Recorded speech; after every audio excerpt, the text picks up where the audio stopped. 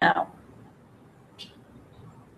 Right, we're going to go through today and do a presentation, very short presentation on Google Hangouts and Google Hangouts on Air and how we can use them in NCAS. So basically, Hangouts allow us to host a live broadcast or discussion and then present that through Google Plus and YouTube.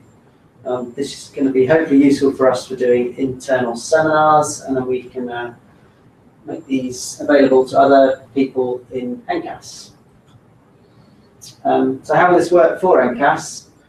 Every member currently of NCAS has a Google account. So this means we can invite every single member of NCAS to view the webinar presentation, or we can specify some small subgroups to invite to our webinar. If we want, we can also invite people external to NCAS, so the Met Office, for example, and as long as they have a Google account, they can join in on the webinar and view it. This is all free because Google has a Google for Education application package, so it won't cost us anything, and in theory everyone on all of the sites will be able to use this and set this up. So what equipment do we need? Currently today we're using just very basic equipment. We've got an external microphone, a USB one, a small webcam, and a laptop. You'll need a good internet connection. Probably a wired connection is better rather than wireless. You need the bandwidth really to keep the quality up. So the setup cost will be about £150. These microphones here are about 70 or 80, and 40 or 50 pounds for the webcam and some extra leads and things like that. But yeah, not a huge amount of money, but and obviously and a laptop running Windows. So what do the audience see when we start one of these Google Hangouts on Air? Once the invitations have been sent out, they'll get a link, and they can either click on their Google Plus page, or they can just go onto the live link, which will point them to a YouTube channel. Once the presentation is started, they can either click on the link to watch it directly in Google Plus, or they can do it in YouTube. If they miss the start time, they can either watch it from the beginning, or they can jump straight to the live point in the presentation. Hangouts on Air are a one-way broadcast, so the viewers can't talk, they can only watch. So if they want to ask questions, we need to do that via another method, so email or maybe put them onto Twitter.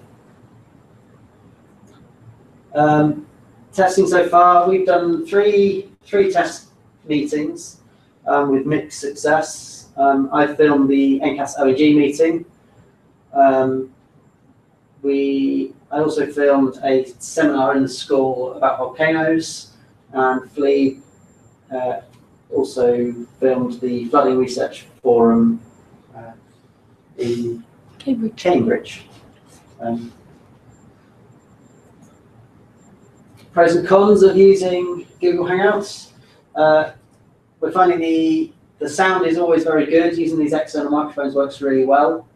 Even in a large room, we could hear all the questions. For example, in the NCAS OEG meeting, all the questions that were asked across the whole room were audible, and so we're quite happy with the sound. As I say, you do need a wired internet connection, as the wireless dropped out a couple of times during the OEG meeting. But the good news about that is the broadcast did continue once the connection was restored, so nothing was really lost, but it's better to just have the wire and then you don't have to worry about it. We're also having trouble with the webcams and for viewers to see the screen and the presenter at the same time. This is generally because the webcams struggle to focus on the screen because they're very, very bright in a dark room. So not really sure what we can do about that. We might be able to just share the screen, but then you wouldn't see the presenter. So it's kind of, there's two ways of doing it. But you can see this today. This is probably as good as it's going to get. So if you can't read the text, then maybe just sharing the screen and not seeing the presenter might be a way forward.